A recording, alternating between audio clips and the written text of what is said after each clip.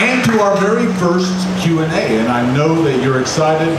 He's standing out in the sun. We don't want to leave him out there too long.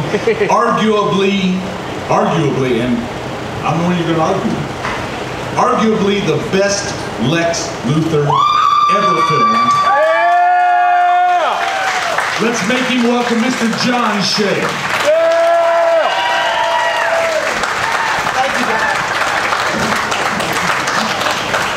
Stand up here with you. Thank you so much.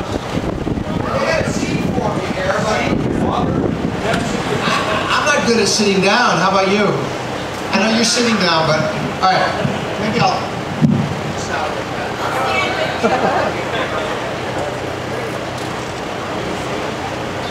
Can you make this happen? There. What's with you? Okay, good.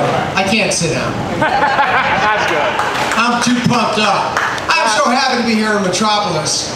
I really am. Wow. All right, let me tell you where I came from. Okay, so I work in Los Angeles and I commute from Los Angeles to Nantucket Island where I live. I live off the East Coast, off the coast of Cape Cod. So yesterday was my daughter's graduation from 8th grade.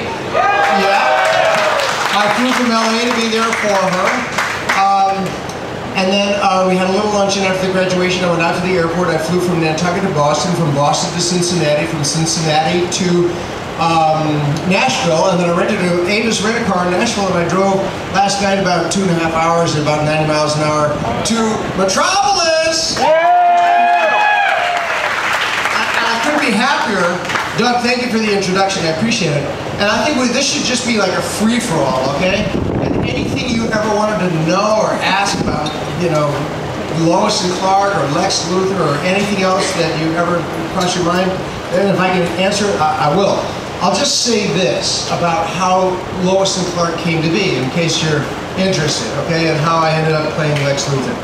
So, look, you know, in those days I was living in Los Angeles, and I have a wife and kid, and kid was in kindergarten, and I don't know, I had done one other series, and one day my manager called me up and he said, hey John, would you be interested in reading a script? They're having difficulty, they're doing a reboot of the Superman franchise at Warner Brothers, and they're looking for somebody to play Lex Luthor.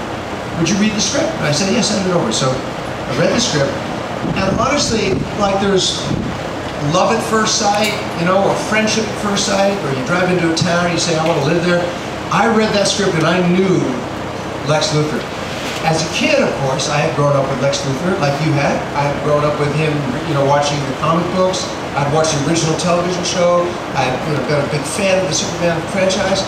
And I read the screenplay for the original Lois and Clark. I saw in my mind how Lex Luthor should be. It seemed to me that he should be a combination of like Cary Grant, you know, or in those days Donald Trump, like a billionaire playboy, you know, before Donald Trump became Donald Trump, you know, still Donald, you know.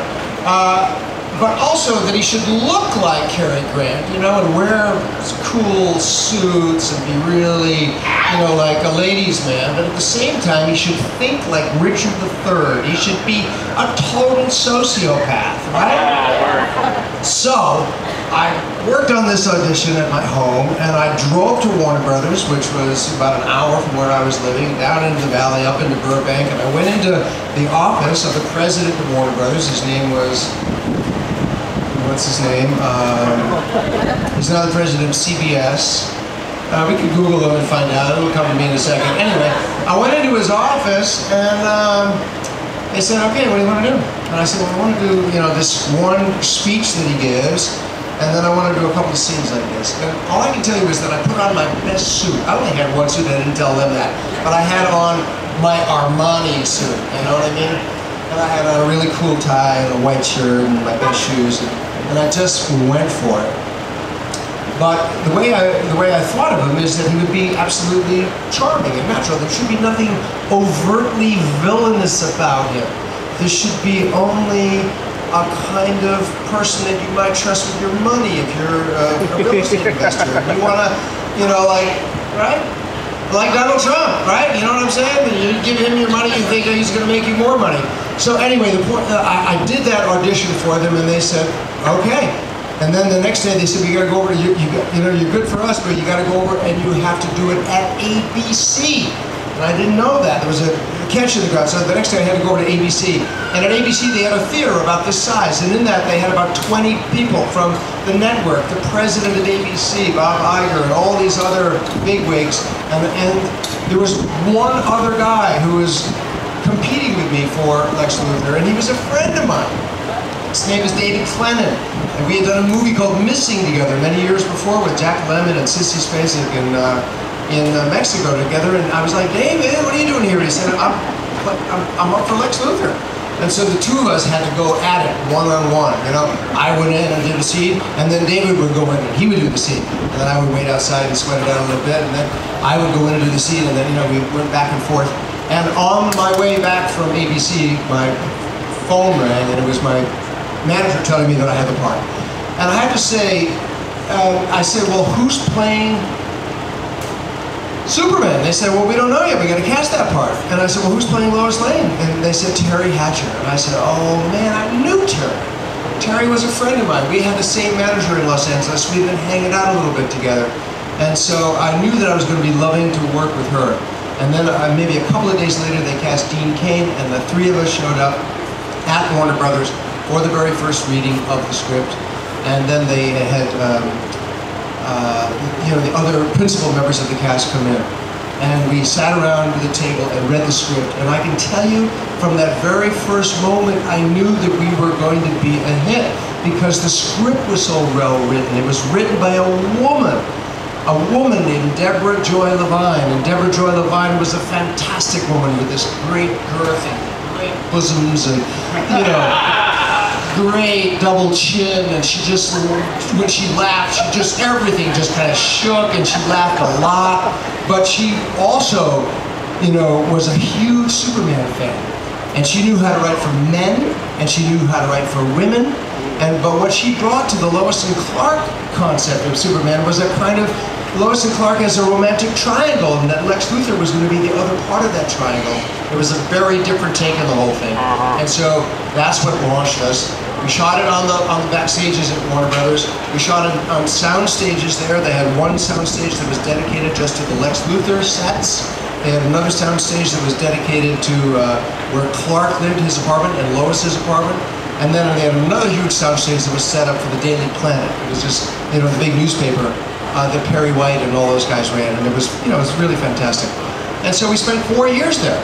And I came and went from it. I did the whole first season, but I was commuting from Manhattan every single week.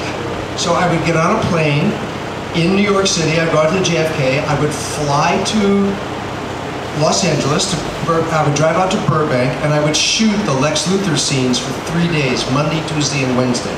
And then on Wednesday night, I would get on a red eye, I would fly back to Metropolis, the other Metropolis, right? New York City. And then I would be there with my wife and kid, Thursday, Friday, Saturday, Sunday, I'd get on the red eye again, go back to LA. I did that for 3 years. It was crazy. I had more frequent flyer miles than Superman, let me tell you. And I swear I'm better than he is.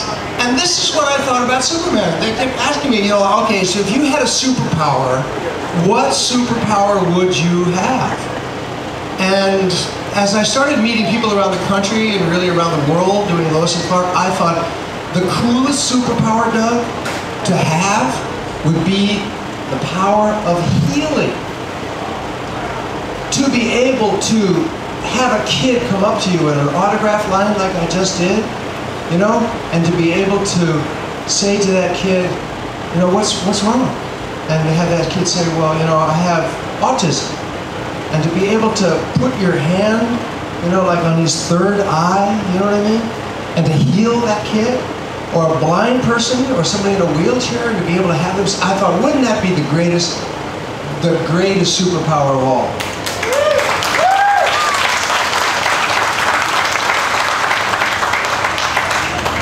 And I know that's what the saints and some of the great gurus have had over the years, that power to heal. And I think that also the thing that drew all of us to Superman was because he had the power to heal, right? He could heal strife, he could come into a situation and break it up.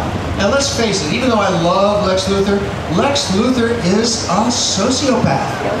Lex Luthor is like a lot of presidents of the United States and the heads of foreign countries and the heads of major corporations that run this world. They are guys with no conscience. They are only after one thing, and that is to satisfy their appetites. And whatever that appetite might be, you just better get out of their way.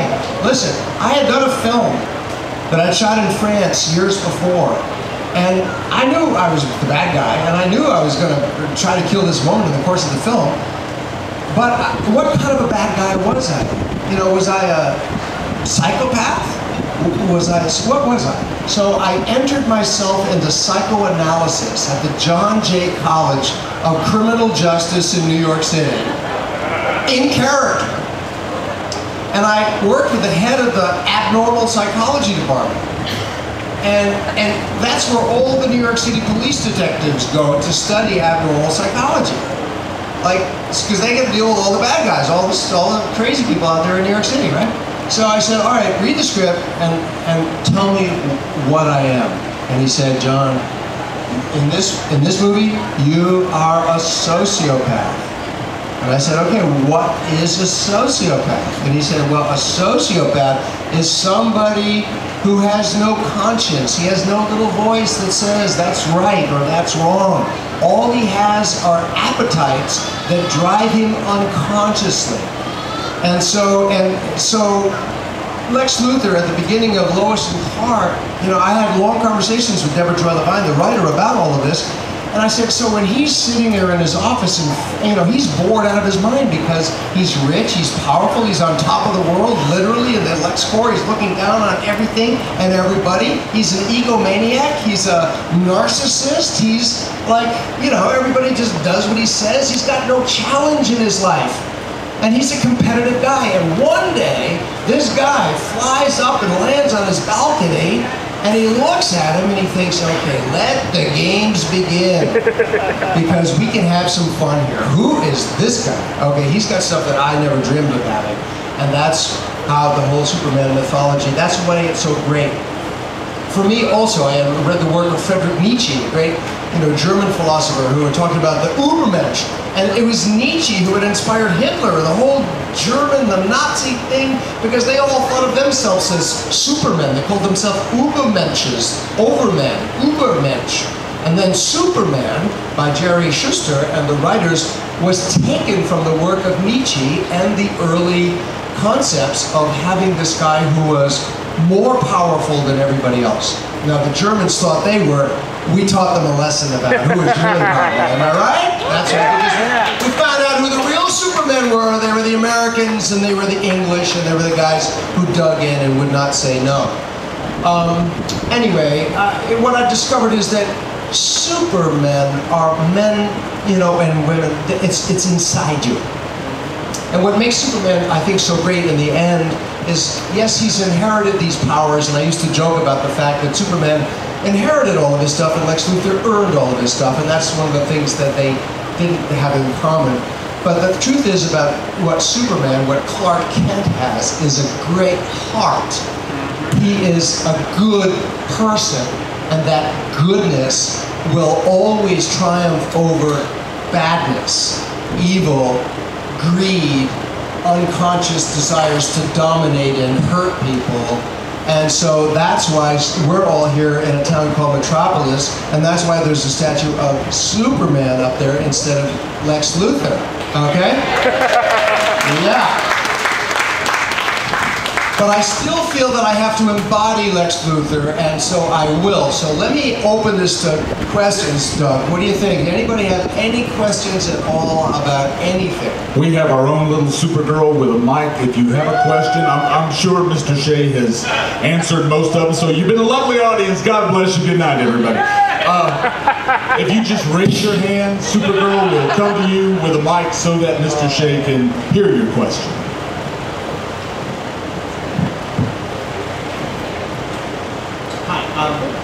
You're my favorite Lex Luthor. Lois and Clark came on TV when I was 9 years old, watched the whole thing. Thank you so much. My question for you Thank you, brother. is what were some of your favorite things to do as Lex Luthor on Lois and Clark? And on top of that, what was the one thing you wish you could do? As a 9-year-old boy, I kind of wish that you had been able to get in the mech suit at one point, straight out of Action Comics, and be able to just kind of roll around the screen and punch Dean Cain on the screen. You know, I'll tell you a couple things. My favorite thing to do for the whole 4 years was making out with Terry Hatcher. Yeah!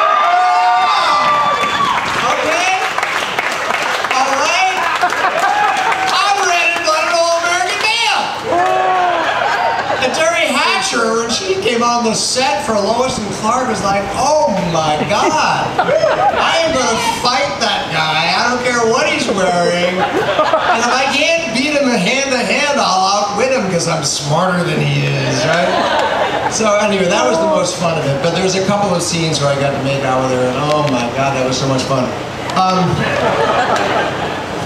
She was so great to work with. I have to say, I love Terry Hatcher. I haven't seen her for years, but I love her. I miss her. We just had so much fun. It was like perfect chemistry. And I have to say, I love Dean Cain. I know he was here last year. Oh my God, Dean Cain was such a good guy. You know, he was an athlete. We both played football. I had played for a small college in Maine called Bates, and he had played for a big college in New Jersey called Princeton. But the first time I saw him, I got down to the three-point stance, and I said, okay, baby. Let's see what you got. I was a lineman, you know what I'm saying? I was a linebacker and a defensive end. I like to hit people. And, but Dean was an athlete, you know, and that's one of the things, he brought that grace with him to the whole thing. And so, anyway, just being with them, I have to say, was a real blessing. We never fought, never argued, all the times we were together. Had a great time together. But I'll tell you a Lex Luthor story to answer your question. You know, and here's the thing. There's an episode. Do you remember where I am flying at the beginning of an episode and I have that Lex on my shirt? That for me was like the second greatest thrill after Terry, which was to fly like Superman did. They put me up on the crane on these massive harnesses, and they strap it between your legs, and they bring it up, and they have a wire that goes down through the middle of your back, so you have to counter lever yourself like this. And there's a wire going up through your back, and it goes straight up into the ceiling about 70 feet high. And you're in, I was in the Lex Luthor costume, it said, but it was the same thing as the Superman costume, and I had to fly around like this, right? And pretend like I'm flying. They had wind machines, and behind me, they had a massive green screen cycle around, right? I'll do that again. Yeah, baby. Oh, yeah! Yeah. I mean, can you imagine flying? I mean, like really flying? I mean, not when you're high, but I mean like real life? So, anyway, that was a thrill for me because they brought me up and they flew me around 50, 60 feet above the air in the big soundstage of Warner Brothers. And one of the, I'm not sure if he's here right now, some kid had or guy, you have it, they made playing cards, Lex Luthor playing cards, and he's actually got the photograph.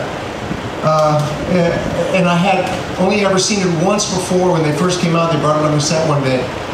Here, show it to our friends. Just here, pass it around. It's the coolest moment of my life. Okay, it's the coolest moment of my acting life. You know, just you don't have to actually pass it around. Just but it's really cool. Thank you. Thank you. But look, here, this is what Lex Luthor did to me. You know how they say actors become their characters, and the character screws you up or changes you in some way? Maybe sometimes a good way. But with Lex Luthor, my wife never knew who, like was coming home, right? And that might have been fun for her too, Might have been like having an affair with a guy that looked vaguely familiar. But something about him had changed. So one day we're on the set at Lex Luthor's office, LexCorp, and I have this big desk, and And they have the balcony behind me that he's flown up on, right? You remember that set? I have a cigar in my hand, and I have a telephone call, and I'm calling the mayor of Metropolis, Sonny Bono. God loves Sonny Bono, right? Yeah! Sonny and Shea, right? So I'm on the other line, so Sonny Bono's on the other line, and he's standing off camera. He's reading the lines from it. I'm saying, the mayor of Metropolis, well, listen, you better get that together, or you will no longer be the mayor. And I take the phone and I slam it down like this, bang, like this. And the camera, as I do that, is supposed to come on a dolly track, like where you are, you know, that far away. It comes closer and closer and closer, and it's supposed to end up on a big close-up of my face, like this. Furious with Sonny Bono as I slam this thing down. But for whatever reason, the guys are having difficulty getting the focus right. So take after take, Doug, take after take. They're blowing it. Take 1, take 3, take 5, take 7. Now the producer's standing there. It's time for lunch. They're going into overtime. It's going to cost $100,000 if they have meal penalties. So they better get this right in the next take, or else we're going to do this after lunch, and nobody wants to come back and do this after lunch because we're into it, right? So, we know we got one more take. So, I light my cigar again. I got the whole thing going. Everybody ready, everybody set. And remember, there's like 100 people on the set. 100 makeup people, art people, the costume people, the set, the grips, the lighting people. There's 2 or 3 cameras going at the same time. But the main shot is this dolly shot that's going to come toward me closer and closer and closer. And I say to Sonny Bono, listen, you better get it together or you are toast. And I slam down the phone. And the camera is coming closer and closer, and I don't hear cut. But what happens is that when I slam down the phone, I have a cigar in my hand. The ash from the cigar goes up in the air, and it lands on the back of my hand. The burning ember, the very end of the cigar, lands on the back of my hand, and because my face is in the position that they told me to hold, I can now smell my own burning flesh rising from my hand, going through my nostrils, into my medulla oblongata, which is telling me, ow! But instead of being able to say, ow, I have to hold that pose as the camera's coming in closer and closer and closer, and finally comes in, and they hold it for, it seems like an eternity, and they go, cut! And I go, yeah! And the director says, cut, print, perfect job, what a great expression on your face!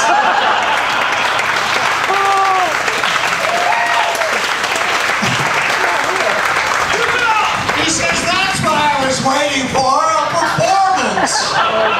Now, Doug, I want you to step over here, brother. Doug is a lot bigger than I am, so I'm not going to screw around with him, okay? But Doug, what do you see there on the top of my head? Right here? Yeah, brother. I see scar tissue. Yeah, baby. Lex Luthor is with me until the day I die, okay?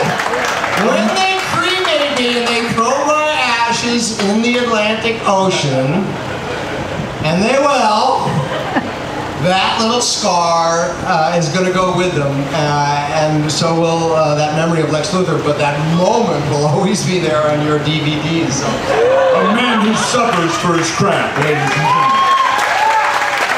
It's what any actor would do. Any football player, you know? I mean, actors are pussies compared to football players.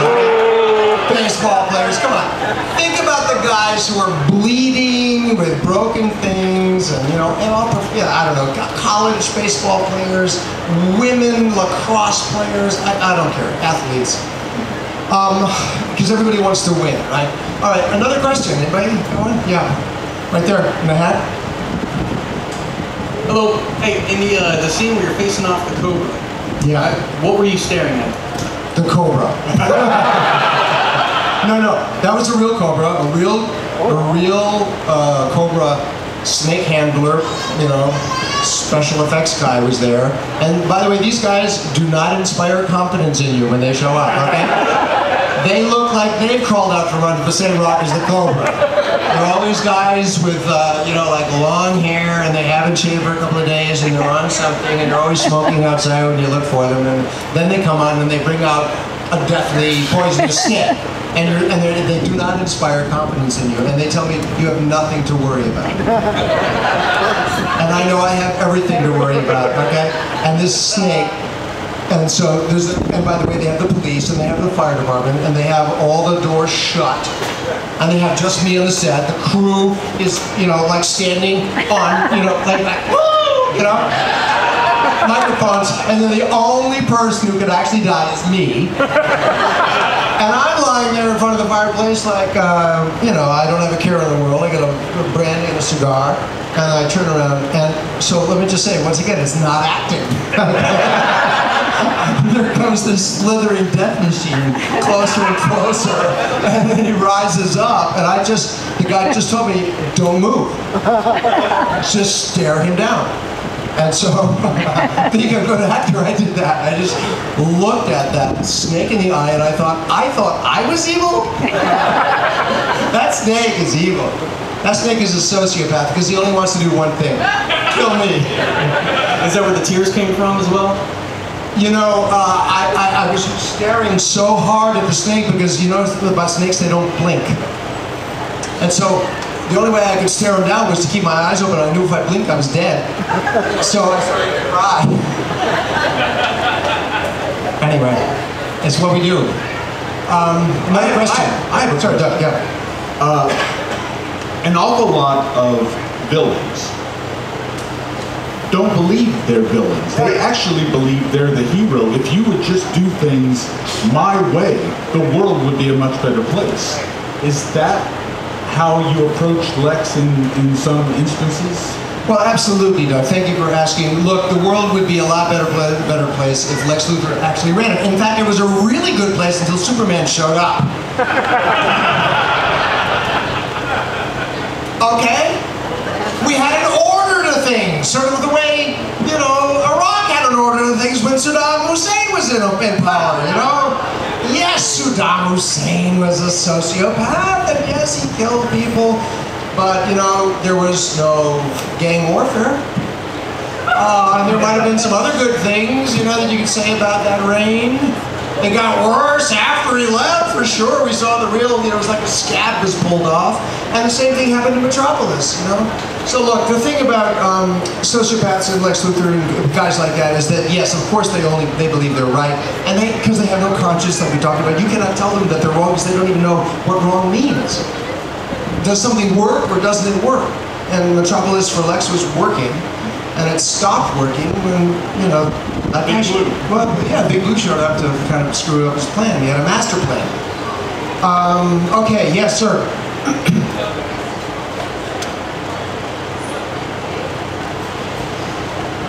Hi, Joe. My name is Pete. Thank you for what you did with Lex. One of my favorite straight, real performances of Lex. I love what you did with the character. Two things. One, when you, the scene where you dove off to your death and you did Top of the World, it looks like you almost ate it when you hit that. Was that just acting, or you were almost really losing your balance? How many takes did you take? Because the one they used, it looks like I said, he's a couple of seconds away from actually going over the side. Thanks for asking. Look, I'll just say a couple things about that. One, Jimmy Cagney was one of my heroes as a kid growing up. Does anybody remember Jimmy Cagney? Yeah. So, as a young actor, I went to Yale Drama School where I studied acting, and I went to the film school there to study filmmaking. And at the end of the film school, they had a film festival with Jimmy Cagney films, and they showed all of his films. And the last film was White Heat, where he stands on top of an oil refinery, and he's shooting down as the cops are surrounding him. He shoots down into the oil refinery, and he goes, "Top of the world, man, top of the world!" And bang, bang, bang, he shoots into and the oil refinery blows up in a cloud of absolute devastation, and Jimmy Cagney is no more. So the next year, I was living on Nantucket, and he was staying at the hotel where I was a waiter. And I stopped him after breakfast, and I said, "Mr. Cagney, I just want to meet you. I'm sorry to say that, but I have one question." He goes, "I'll see if I can do it." He goes, "Top of the world, man? Yeah, sure, kid. What is it? What is it?" And by this time, he's got a beautiful little pot belly, and he's got a cardigan sweater on with 3 buttons, "What is it, kid? What is it?" I said, "Well, that scene of the White Heat, at the end, top of the world, man, top of the world. How did you do that?" And he said, "Kid, there's a funny thing. I'm only afraid of one thing, and that's heights, see? And so I had him build a platform like 10 feet off the ground, see? We're Warner Brothers, see? So I stood on the top of this little platform, and they put the cameras down below, they shoot up at me, and I went, top of the world, man, top of the world, bang. And then they built a model of the oil refinery and they blew that up. He said, kid, forget it. All you gotta know is it's magic. It's magic, right? So 15, 20 years later, I'm shooting at Warner Brothers in the same soundstage where they shot White Heat. And I said to Jennifer Joy Levine, we gotta put Top of the World, Top of the World in here for Jimmy Cagney. And she said, yes, of course. But I knew that Jimmy Cagney was a great tap dancer. And one of the great things about him was that he had this unbelievable sense of balance, right? So I knew that if I got on the end, what Jimmy Cagney would have done is that he would have danced around and made it look like he was going to fall and look to his death and really like, whoa, right? Whoa, right? And so I did that in honor of Jimmy Cagney. Excellent.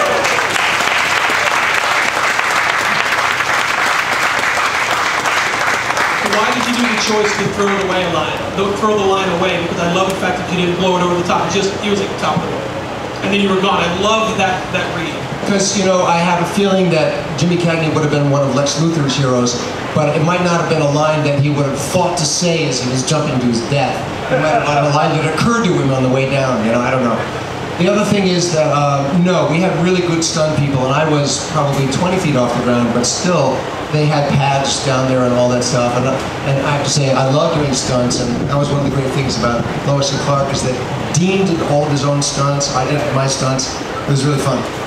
The one last question, because you're very present as Lex during the balcony scene in the premiere, you would, you know, let the games begin. Clearly, you had the upper hand, and then he tops you with "You want to find me, just look up." I'm sure you've given thought to it. Just how pissed off did that make Lex? That final line.